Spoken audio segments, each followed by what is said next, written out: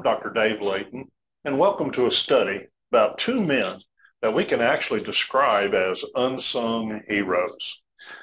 Unsung means we just don't do much about singing their praises or telling a lot about them, and yet we're going to find out that these two men are not only worthy of our praise, but we can learn from them quite a bit.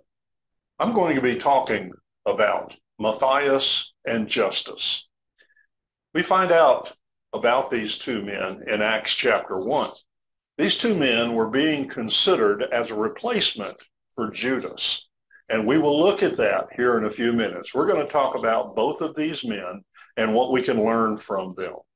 So let's turn now to Acts chapter 1 and talk about who these men were, the situation that came about that causes us to look at these two men. And then, of course, we'll talk about what we can learn from them.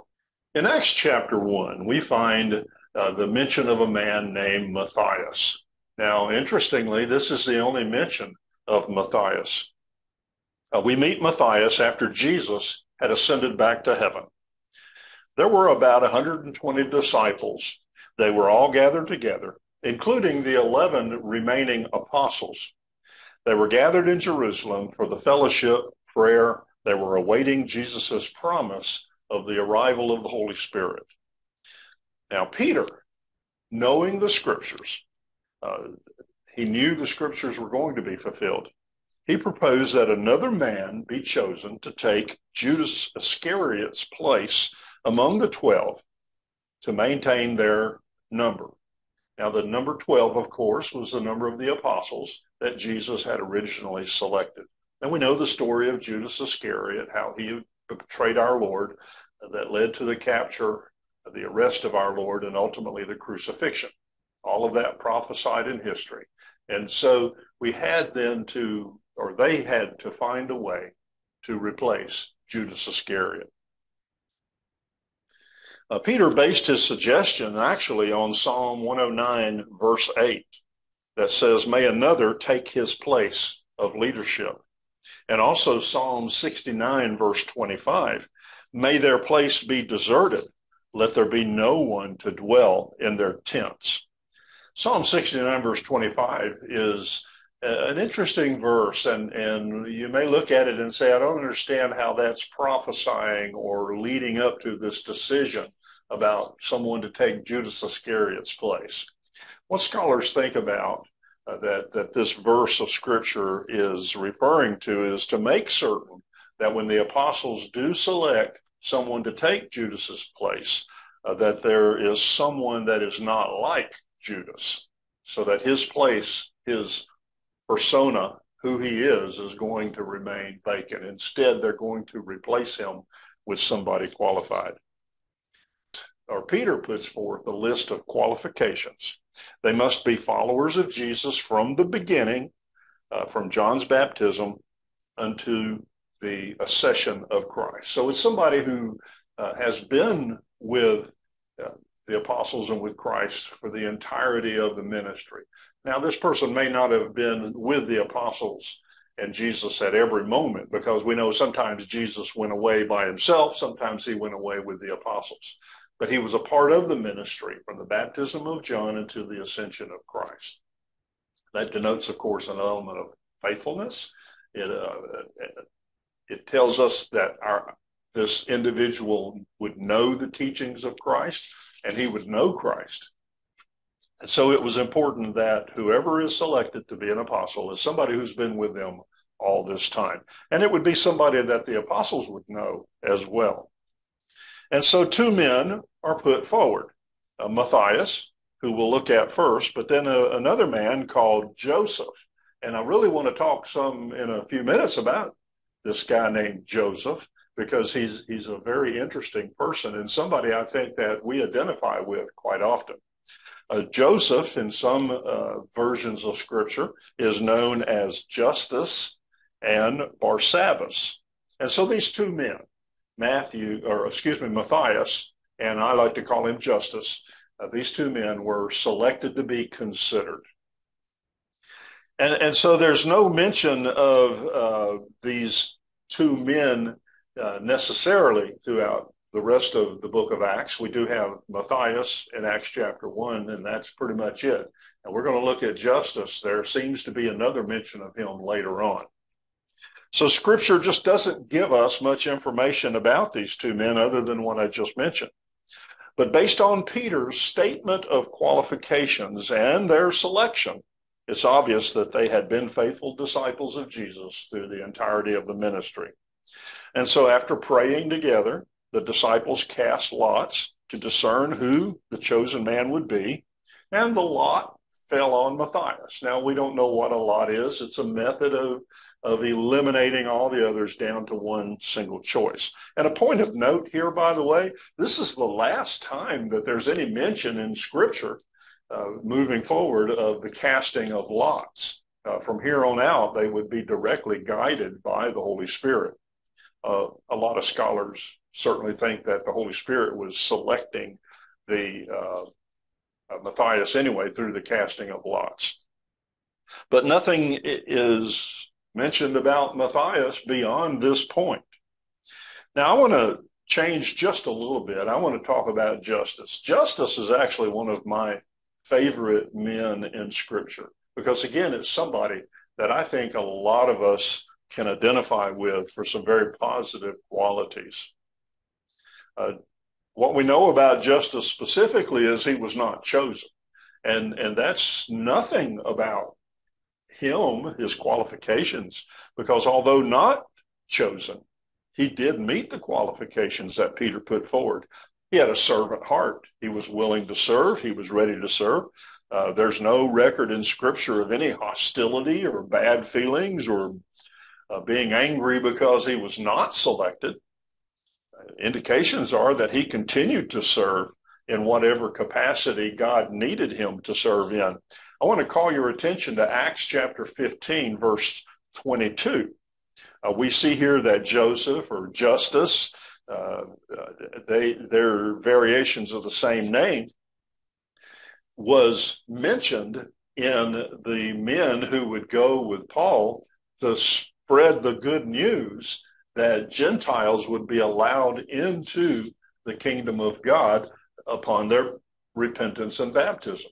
And so we see that Justus was in Jerusalem and very active in the church. He was part of the Jerusalem council. So even though he was not selected to be an apostle, he nonetheless continued to serve our Lord. And that is such an important message for us. Not all of us can serve in leadership positions, but all of us can serve in different ways. And so Justus is a wonderful example of that. We all serve in different capacities. All the roles that we fulfill in the church are important. All of them are about serving the Lord, serving the church. So given that this is the only mention of Matthias, it would seem that there's little we can learn or even very much about Justus. There seems to be little we can learn. Both men were silent but effective in their service to the Lord. But what are some things that we can look at from these men and draw from their example? What are some things we can learn from these two men? Well, one is to be faithful.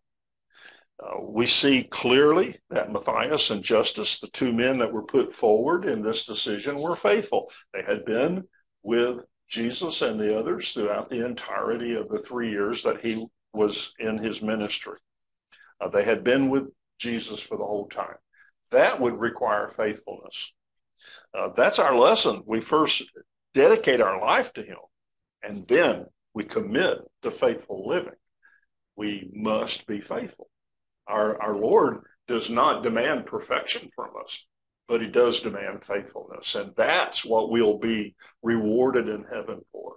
We'll be rewarded for our faithfulness to the Lord.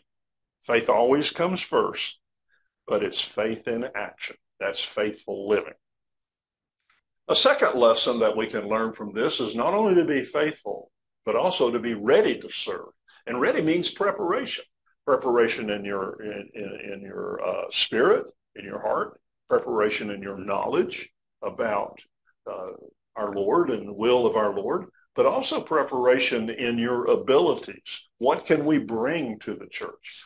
whatever talents or knowledge or skills that we might have, we look at it and say, how can I use these in the Lord's service? Or how can I learn something that can be used in the Lord's service? So we be ready to serve. Being ready is closely tied to being faithful. Later on, when Paul put forward the qualifications for elders and deacons, men who would serve in the Lord, it is noted that they must be tested. In other words, they're ready to serve. They have been serving all along. And so although the biblical record on Justus and on Matthias doesn't always state that, it doesn't show us what they were prepared to do, they nevertheless were faithful and were ready to serve. The third thing that we can learn from all of this, and again, we're talking about being faithful, being ready to serve, is talking about the idea of serving. We serve on God's time. God selects us to serve. When we submit to him, we obey what the Lord wants us to do by repenting and being baptized and seeking to serve. Our Lord then is going to give us wonderful opportunities to serve. But the way in which we serve and the timeline of our service is really based on the Lord. I think about over my life as I've grown in skills and knowledge, I would be doing something that it would be a thought of, oh, I wish I'd been doing this all along. And yet I couldn't have been doing it all along because I had to gain knowledge and experience. And that's true also in service to the Lord. For example, we think about our elders, our leaders within our congregations. These are men who are mature in mind, mature in their attitude, and also mature in their abilities to serve. And that takes sometimes a very long time, almost a lifetime of preparation. And so it's already been stated that our role is to be faithful and ready to serve because God will present us with opportunities.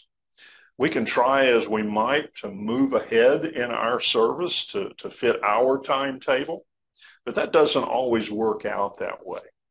I've often wished that what I could do now, I would have been able to do before. But we serve on God's time, not ours. We have to remember that. God takes an eternal view, and he knows the future. He knows what's good for us. He knows our abilities, and he knows how we can best serve in the kingdom. And so the opportunity to serve will always be there.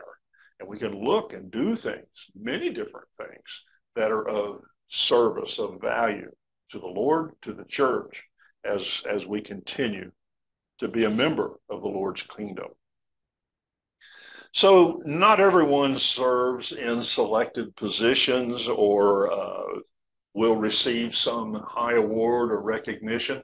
In fact, the vast majority of us, we just work in the Lord's kingdom doing what we can. But it's important to note that we don't want praises from men. We want to hear on the day of judgment, well done, good and faithful servant. In other words, we're serving the Lord. He's the one that we serve. He's the master. We're the servant.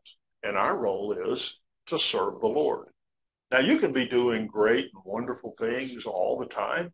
A lot of people do, and they're to be congratulated for that. They're to be noticed and honored for that. There's nothing wrong with that. But friends, really and truly, what's really important is that we're serving the Lord. And even though we may be doing good things that are mentioned in Scripture as worthy works, caring for the poor, caring for the sick, visiting people in prison, any number of things that we find out there, unless we are a child of God, then we're really not doing it truly for the Lord's service. So the first thing we need to do to make our service count is that we have to be in the kingdom. Notice Matthias and Justus in our lesson had been followers of Christ from the beginning. And so it's important that we be followers of Christ and not just in name. We don't just declare ourselves to be a Christian. We have to do what the Lord says to do.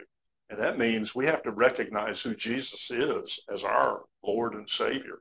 That's confessing who he is.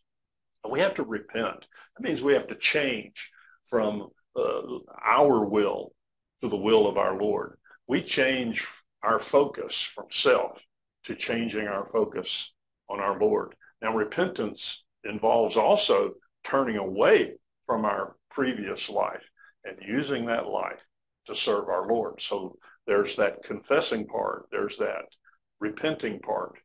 But that's not enough. We need to act upon our faith. And that means that we're going to be baptized by immersion. And at that point, when we come up out of that water, we're in the kingdom. We are children of God. We are followers of Jesus Christ. And then we look at our life and we live every day to the best of our ability to follow the teachings of Christ. That's that faithful part. And we look for opportunities to serve our Lord. Everything we do, as we grow and mature, we learn that everything we do is dedicated to the service of our Lord and Savior, Jesus Christ. Well, friends, thank you for joining me in this lesson. And I hope that if you have not submitted to our Lord's will by that repentance and baptism, that you'll look to do so. And if you have submitted to the Lord, but for some reason you kind of wandered away and maybe turned back into the world, that you'll repent again, turn back to the Lord. Friends, thank you again very much for joining me in this Bible study. And in all things, we give God the glory. Thank you.